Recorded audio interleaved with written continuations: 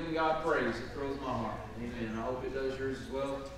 Lets me know that God's going to always take care of us. Amen. Amen. Take your Bibles, turn with me to Ephesians chapter 3. Ephesians chapter 3 here in just a moment. We will start with verse 1. You know, we've all had times to where maybe something finally clicked. And what I mean by that is when maybe we just realized something that we should have probably known an entire time of something.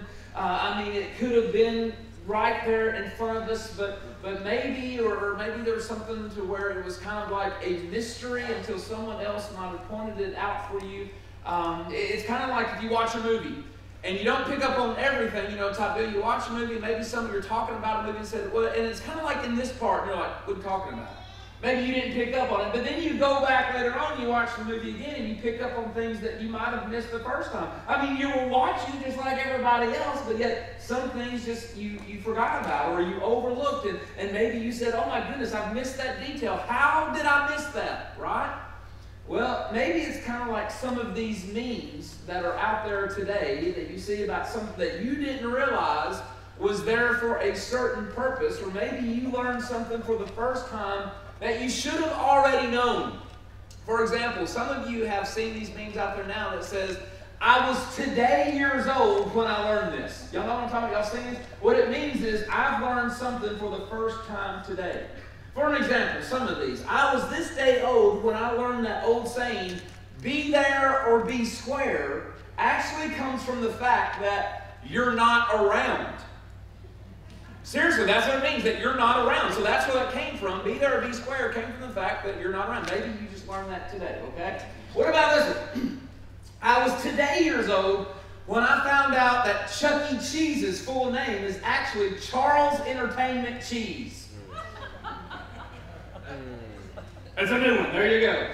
How about this one? I was today years old when I found out that the tags on the loaf of bread is based on the day it was baked. It was baked. For example, let me tell you, if there is a tan tag, you know what I'm talking about, that little plastic tag that hangs right there?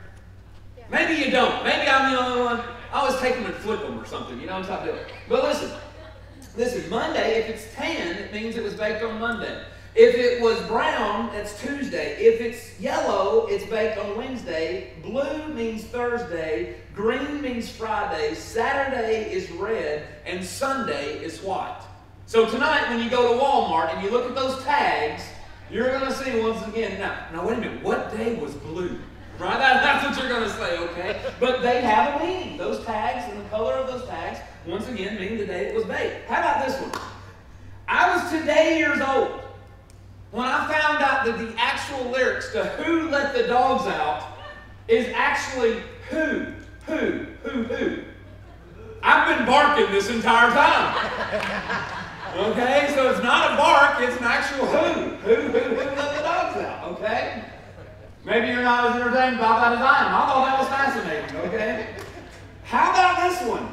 I was today years old when I learned that flames don't have shadows. Ooh. Now don't go home and set fire to your house because you're trying to check that out. But flames, if you hold a match up, light a flame or whatever, and hold it and see the shadow, there will not be a shadow to a flame. Pretty interesting, okay? Let's close off with this one. And I already knew this one, but some of you may learn this. I was today years old when I realized that this little piggy went to the market doesn't mean he went food shopping. Okay? Just to let you know, okay? So in other words, friends, listen, some of these things may have shocked you, and some of them may have been like, that's a mystery to me. I didn't know that. And maybe they were a mystery until someone revealed it to you. Well, listen, in our passage of Scripture tonight, a mystery is going to be revealed in a sense that it should have been known. Through the Old Testament, once again, he gave us clues and signs, but you know what? It wasn't known. But Paul gives its clarity in this text. And so from this point forward now, even up to us today, listen, it's no mystery. Out of honor and reverence to reading God's Word, if you're physically able, please stand with me. Ephesians chapter 3, start with verse 1. For this reason, I, Paul, the prisoner of Christ Jesus, for you Gentiles, If indeed you have heard of the dispensation of the grace of God, which was given to me for you, how that by revelation he made known to me the mystery, as I have briefly written already, by which when you read, you may understand my knowledge in the mystery of Christ, which in other ages was not made known to the sons of men, as it has now been revealed by the Spirit to his holy apostles and prophets, that the Gentiles should be fellow heirs of the same body, and partakers of his promise in Christ through the gospel, of which I became a minister, according to the gift of the grace of God given to me, by the effective working of his power. To me, who am less than the least of all the saints, this grace was given that I should preach among the Gentiles the unsearchable riches of Christ, and to make all see what is the fellowship of the mystery, which from the beginning of the ages has been hidden in God, who created all things through Jesus Christ, to the intent that now the manifold wisdom of God might be made known by the church to the principalities and powers of the heavenly places, according to the eternal purpose which he accomplished in Christ Jesus our Lord, in whom we have boldness and access with confidence through faith in him. Therefore I ask that you do not lose heart at my tribulations for you, which is your glory. Let's pray. Father, I thank you for your word tonight. God, I thank you for the Apostle Paul writing down what you told him to write down. And Lord, I thank you that the mystery has been revealed, that we are your children through Christ Jesus. Thank you, Lord. Thank you for loving us the way that you do, providing the way through Jesus Christ, your Son, by dying on that cross, Lord. Thank you, Jesus. Thank you so much. But Father, I pray that tonight we see some aspects about this mystery that was known up until this point in time. And Father, I pray that we leave here tonight once again knowing a little bit more than when we came in here today, Lord. Father, may we praise you. We give this time to you right now. And Lord, I ask if there's someone in here tonight that does not know you as Lord and Savior, Father, use this time. Speak your word. Speak the truth. Let them have the understanding from your Spirit, Lord, and draw them in, and may they be forever saved, Lord. And so, Father, I pray for this time. Use this. Encourage the saints as well. In Jesus' name I pray. Amen. Thank you. You may be seated. Here in our text, it's interesting because Paul actually begins with a prayer for the believers to understand the resources that they have now that they are one in Christ. And then he actually decides to re-emphasize and expand some of the truths that he's already mentioned so far. And what's funny is, friends, is that he does not actually get into the prayer until verse 14. He starts his prayer right here, but he doesn't even get into his prayer. We're not going to see that till next week. But he then repeats the phrase in verse 14 for this reason, the same thing that he said in verse 1, but he picks up in order that thought that he originally introduced in verse 1. That's why he did that. And maybe the reason why he did that was perhaps maybe he felt like they were not ready to hear his prayer on their behalf until they completely understood what he was praying for them. Maybe that is the case. I don't really know. But maybe it was because he wanted them to better apply the truths that he wanted to pray about. I don't know. But once again, we know that he pauses from the prayer. It's like he starts off praying, and he's like, well, wait a minute. Let me explain to you some things. And so that's what he does right here in verses 2 down to verse 13. Okay, so I want you to know that. But friends, his primary emphasis is on the great mystery now revealed by God, listen, that both Gentiles and Jews are one in Christ, and that there is no longer any distinction. They have been taught differently their entire life up until this point. And Paul is reminding them, and ultimately, friends, the entire theme of this section is really found in verse 6. Look at verse 6 again. That the Gentiles should be fellow heirs of the same body and partakers of his promise in Christ through the gospel. But throughout this section, friends, Paul leads us to focus on 5 aspects of this divine mystery. Okay? First of all, friends, he brings attention to the privilege of knowing the mystery. He brings focus on the privilege of knowing the mystery. Listen to verse 1 through 4 again. For this reason I, Paul, the prisoner of Christ Jesus for you Gentiles, if indeed you have heard of the dispensation of the grace of God, which was given to me for you, how that by revelation he made known to me the mystery, as I have briefly written already, by which when you read you may understand my knowledge in the mystery of Christ, Paul begins by actually introducing the cause of his prayer by saying this, for this reason.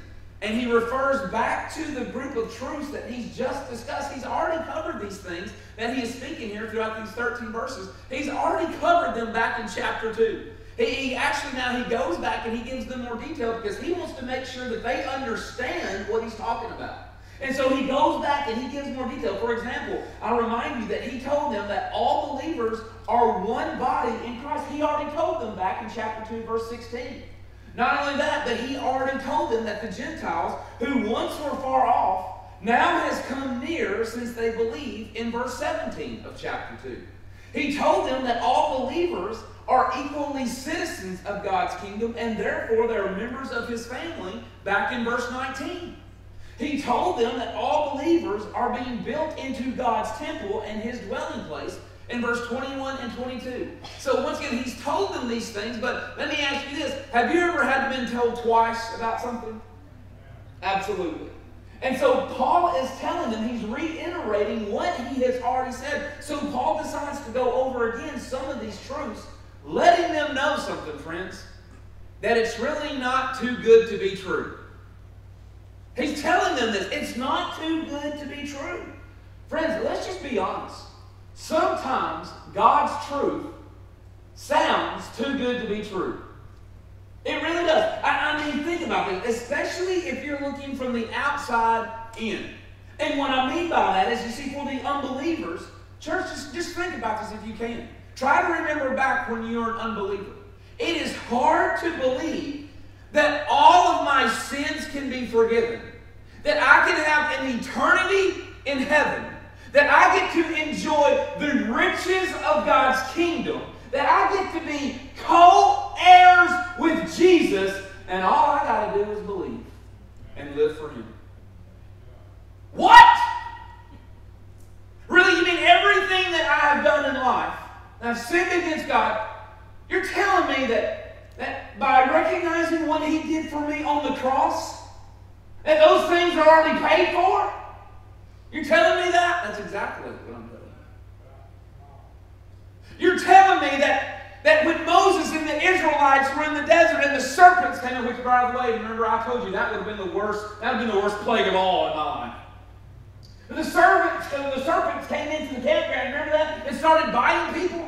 You remember God told Moses to build that bronze serpent and lift it up, and all the people have to do is look at it, and they'll be healed, and they'll live.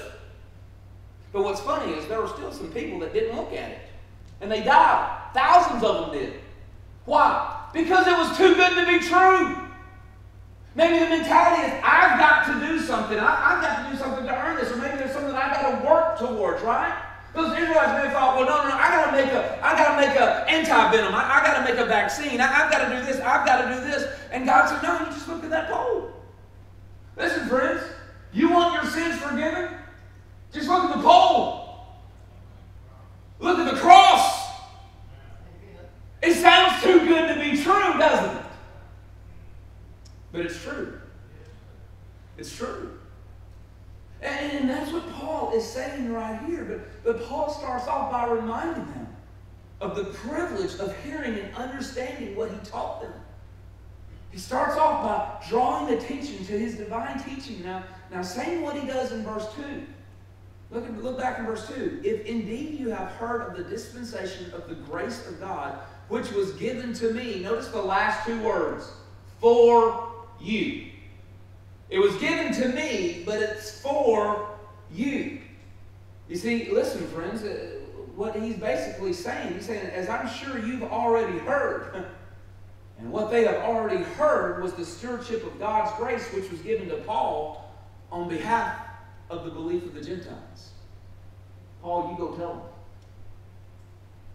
Paul was God's man to share the word to the Gentiles. You go tell them. Paul was appointed a steward by God's grace, and then he became a steward of God's grace. Think about that. You see, and friends, this is true for each of us. Church, every believer is a steward of the calling, We are a steward of our spiritual gifts. We are a steward of our opportunities, our skills, our knowledge, and every other blessing that we have received from the Lord. We are a steward of those things. So what have you done with them? What have you done with them? Church, we are therefore trusted stewards to manage our lives and everything that we possess in behalf of the one to whom they belong. So Paul's stewardship right here, friends, Paul's stewardship was to pass on what he had been given to the Gentiles. That's what he had been called to do. Now, obviously, friends, listen. The mystery is that of Jew and Gentile now being one in Christ. Now being one. Up until this point in time, it was unknowable. It was incomprehensible, truth hidden from all men until it was revealed by God. Now, once again, we've seen pictures of the Old Testament of it, and God telling what was coming, but they didn't understand. Not until we got to the New Testament, and I'll get to that here in just a moment. But Paul was instrumental in revealing these mysteries to the people. Paul was saying, hey, those things that you heard about in the Old Testament, now let me explain to you what they mean. He was sharing that with them. Church, it is our privilege, listen to me, it is our privilege of letting this world know that they can be children of God through faith in Christ Jesus as well. We have been given a great privilege of knowing and now letting the mystery be known. Just like Paul, we've been given the privilege of passing it on. It's up to us. But secondly, friends, we see the plan of the mystery. We see the plan of the mystery. Listen to verse 5 and 6. Which in other ages was not made known to the sons of men, as it has now been revealed by the Spirit to his holy apostles and prophets, that the Gentiles should be fellow heirs of the same body and partakers of his promise in Christ through the gospel, of which I became a minister according to the gift of the grace of God given to me by the effective working of his power. I went ahead and read verse 7 there, but let's focus on verse 5 and 6. You see, in past generations, friends, this mystery was not made known to the sons of men. They didn't know it for sure. Now, the sons of men refers to mankind in general. It does not just mean God's chosen people, Israel. It doesn't mean just them. No, you see, before the church age, though, no person, not even the greatest of God's prophets, they had anything but a glimpse of the truth that Paul is now disclosing. You see, the Old Testament teachings that relate to this mystery, it can now only be understood clearly in light of the New Testament revelation. They knew it, they heard it, but they didn't fully understand it. They didn't understand what it was talking about, what God had revealed to them. But in other words, friends, listen, we can now understand many of the Old Testament prophecies because of what has been revealed to us through the Holy Spirit. We can now look back on the Old Testament when even the Pharisees and scribes, sure they may have known the law, but they didn't have full understanding of it. Why? Because it wasn't fulfilled until Christ. It wasn't fulfilled until the New Testament. It wasn't fulfilled until the writings of the epistles. It wasn't fulfilled until them. But now we have both, and we have the complete picture. And so through the understanding of the Holy Spirit, we can look back and understand the full meaning of it. But friends, they had a difficult time. As a matter of fact, the Old Testament saints, listen, they didn't fully understand. Matter of fact, no one actually knew the full meaning of God's promise even to Abraham. Listen to what God told Abraham in Genesis chapter 12, verse 3, when he said, "In you all the families of the earth shall be blessed." Now, up until this point in time, they thought it was just them. But that promise included us. "In you all the families of the earth shall be blessed." That included the Gentiles back then, but they didn't understand that. You see, they didn't understand it until Paul wrote Galatians chapter 3, verse 8 that says this, "In the Scripture, for saying that God would justify the Gentiles by faith, preached the gospel to Abraham beforehand, saying, 'In you all the nations shall be blessed.'" So Paul explained to them, hey, remember what that was promised way back a couple thousand years ago to our father Abraham? He was talking about you. Isn't that good? He said, hey, Gentiles, you were a part of the promise a long time ago. That was the plan. Old Testament saints, think about this, friends. They didn't have a vision of the church.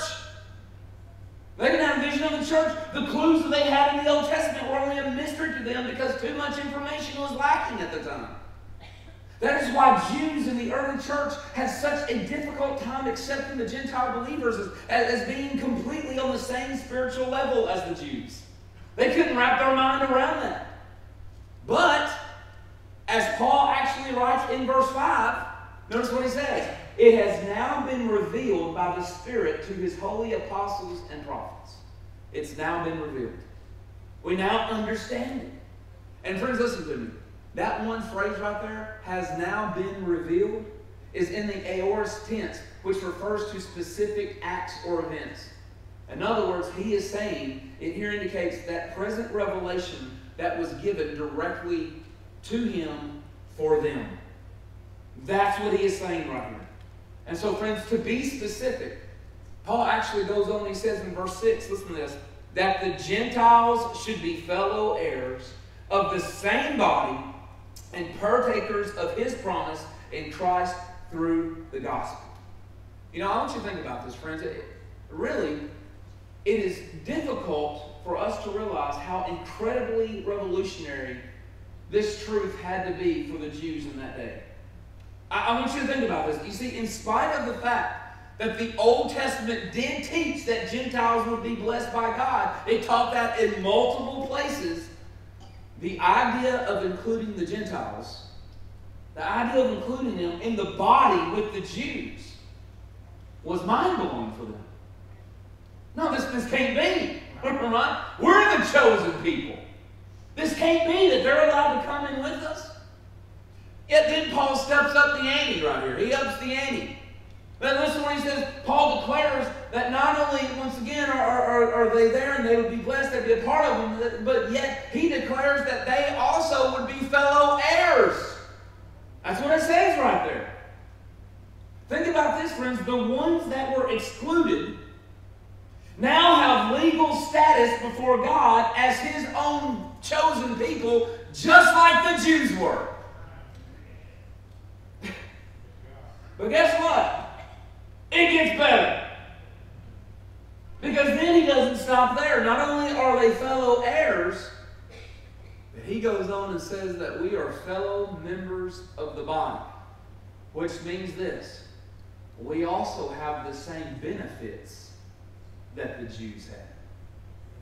The same benefits. We are part of the same body. Church, you know what this meant to them back then? This meant that they were no longer second-class citizens. This meant that they were not to look down on anyone else. See, the Jews, they considered themselves up here, and the Gentiles were way down here. But God brought them up here. That's what He did. And they're on level playing ground. Once again, Gentiles are no longer distant relatives. Church, we are fellow members of the body of Christ. And Paul then goes on and shares that because that is the case, he then says this, that we are also partakers of His promise in Christ through the gospel. Oh, church, do you realize what this means? Not only for them back then, but realize what it means for us today. Think about this. Regardless of who we were before we were saved, we are now partakers of everything that pertains to Christ. We are partakers of it all. And church, here's my point. This was His plan the entire time. This was the plan. That it was for everyone. That everyone was to be involved. The Jews and the Gentiles. That Christ came for the entire world. He leveled the playing field. The mystery that was known in the Old Testament that they didn't get, what does it mean by this? I hear what he's saying, but it doesn't mean. Now Paul's saying, here's what it means. Because of Christ, you're just as good as they are. You get everything they do. Hey, welcome to the family. That's what he's saying right there. And man, you just think about what that meant for them and what it means for us. And that was the plan. But thirdly, friends, we see the position of preaching the mystery. The position of preaching the mystery. Listen to verse 7 through 9.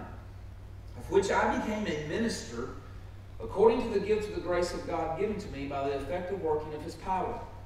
To me, who am less than the least of all the saints, this grace was given that I should preach among the Gentiles the unsearchable riches of Christ, and to make all see what is the fellowship of the mystery, which from the beginning of the ages has been hidden in God who created all things through Jesus Christ. Paul reminds us of the gospel is spread by men whom God calls to proclaim it. And friends, it is the gospel of which he was made a minister. Now friends, the word minister is the same word that we also get the word deacon. The word minister is diakonos. Now wait a minute, deacons aren't ministers. Some of them are. But it's the exact same word. The basic meaning of which is this: a servant. A servant. Paul's single responsibility was to be a faithful servant. And according to the gift of the grace that was given to him by God through God's power, he was to share the message that he wanted him to share. That was the purpose. Friends, something that we need to understand and something that we need to be reminded of is that the Lord is the power behind the servant. Did you hear what I just said? The Lord is the power behind the servant. And Paul acknowledged in verse 8, notice what he says, that he's less than all the saints. Notice what he says right here. To me, who am less than the least of all the saints. In other words, I'm the lowest of the lows. That's what he said of himself. I am the least, who am less than the least of all the saints. Listen to this. This grace was given that I should preach among the Gentiles the unsearchable riches of Christ. In other words, listen, friends, he realized that even though he was less than all the saints, but it was by God's grace that gave him the ability to preach to the Gentiles. It was by God's grace. Church, may we all remain with a spirit of humility as we remember that it is through God's power that he has called us to preach the great mystery of Jesus Christ. It's through his power. You don't have to go in your own power. You don't have to go in your own strength. It's his power. He gives you what you need. And church, listen, because of that, we shouldn't have the big head about it. We shouldn't be able to puff out our chest about it. No, friends, when we realize that it's his power, that it's by his grace that we're able to do what we do, listen, friends, it should humble us all the more. It should humble us all the more. But saying that, friends, next we see the purpose of the mystery. We see the purpose of the mystery. Listen to verse 10 and 11. To the intent that now the manifold wisdom of God might be made known by the church to the principalities and powers in the heavenly places, according to the eternal purpose which he accomplished in Christ Jesus our Lord. Friends, everything that God has ever done has had the ultimate purpose of giving himself glory. But wait a minute, I thought that it was because he loved us. He does. And he wants us to have eternal life. So that in turn, what will we do? Give God glory. So that we'll give it. Well, now wait a minute, Brother Colin, that's selfish. Well, let me tell you something, friends. If anyone ever had the right to be selfish, it's God. There is none higher. He deserves all praise and honor and glory. And that's what he is saying right here. Now, friends, let me also make something else very clear. The church does not exist simply for the purpose of saving souls. What? You heard me. I'm going to say that again. The church does not simply exist for the purpose of saving souls, though that is a marvelous and important work. But listen, the supreme purpose of the church, as Paul makes explicit right here, is to glorify God by manifesting his wisdom so that others can therefore understand, and that way they can in turn come to know Christ, so that they can in turn give God praise. That's the purpose. We are to edify and strengthen one another so that as we go out, then we can then lead others. And once we lead others, then they can come and be strengthened and be edified, and then they can go out and lead others. Why? To give God praise. To glorify God. Listen, the purpose of the entire universe is to give God glory. That's it. That's the entire purpose. Church, listen, the church in itself, that's not about us. No, you see, the church is not an end in itself, but a means to an end. And the end is glorifying God. That's what it's all about. That's our entire purpose. The glory of God is the supreme goal of all creation. That's what it is. But finally, friends, we see the power of the mystery. Listen to the last two verses here. Listen to verse 12 and 13. In whom we have boldness and access with confidence through faith in Him. Therefore I ask that you do not lose heart at my tribulations for you, which is your glory. You know, when we put our faith in Jesus Christ, we can freely come to God. And the Bible says that we get to share in all the unfathomable riches. I want you to think about that for a moment. Look at verse 12 again. In whom we have boldness, listen to this, and access with confidence. Underline that in your Bibles. Think about that. In whom we have boldness and access with confidence. Church, we can freely come to God with confidence anytime we want because of Jesus Christ. Think about the power behind this. Because in Judaism, listen, only the high priest could enter into the presence of God in the Holy of Holies. And that was but briefly only once a year on the Day of Atonement. That was it. That was the only time that they could do it.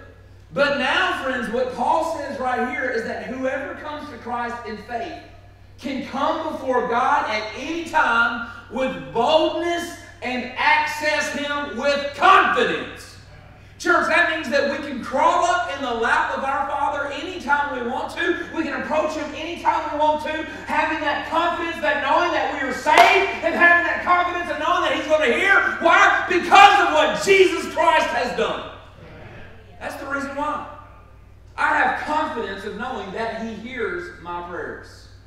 I have confidence of knowing that He is with me and He will never leave me.